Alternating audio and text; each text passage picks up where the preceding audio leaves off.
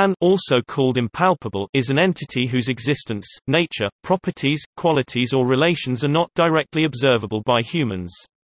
In philosophy of science, typical examples of unobservables are the force of gravity, causation and beliefs or desires. However, some philosophers, George Berkeley for example, also characterize all objects, trees, tables, other minds, microorganisms, everything to which humans ascribe as the thing causing their perception, as unobservable.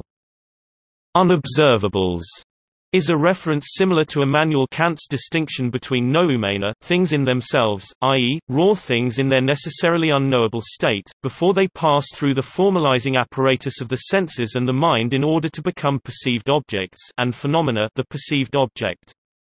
According to Kant, humans can never know noumena, all that humans know is the phenomena. Kant's distinction is similar to John Locke's distinction between primary and secondary qualities. Secondary qualities are what humans perceive, such as redness, chirping, heat, mustiness or sweetness. Primary qualities would be the actual qualities of the things themselves which give rise to the secondary qualities which humans perceive. The ontological nature and epistemological issues concerning unobservables is a central topic in philosophy of science. The notion that a given unobservable exists is referred to as scientific realism, in contrast to instrumentalism, the notion that unobservables such as atoms are useful models but don't necessarily exist. W. V. Metcalf distinguishes three kinds of unobservables.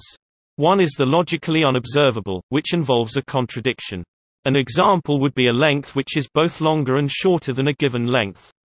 The second is the practically unobservable, that which we can conceive of as observable by the known sense faculties of man but we are prevented from observing by practical difficulties. The third kind is the physically unobservable, that which can never be observed by any existing sense faculties of man.